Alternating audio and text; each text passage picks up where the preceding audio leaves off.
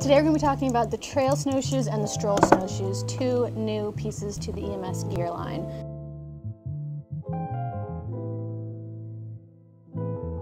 The trail snowshoe has a heel lift, as you can see here. It has adjustable bindings and fits up to a size 14 shoe with a max weight of 220 pounds. The snowshoe weighs just over 5 pounds and is built on a 6063 aluminum frame.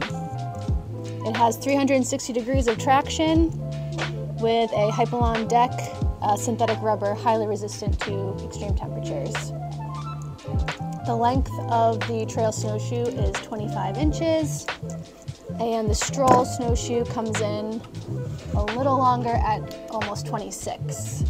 As you can see with this snowshoe, it has a little bit less of a grip on the bottom and has Go for a walk in the snow or something.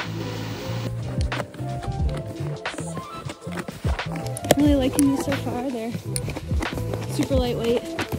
They have good traction. I'm gonna stop for a minute and just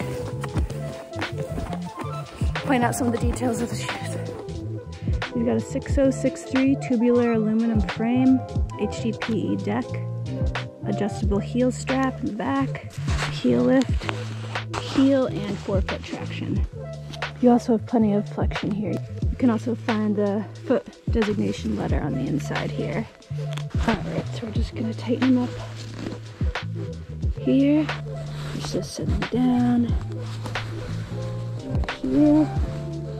There's also a handy storage bag. This is a great shoe for the beginner snowshoer just looking to get outside. I think that just about covers it. So I'm gonna go turn the phone off for a while and enjoy the snow. Hope you do too.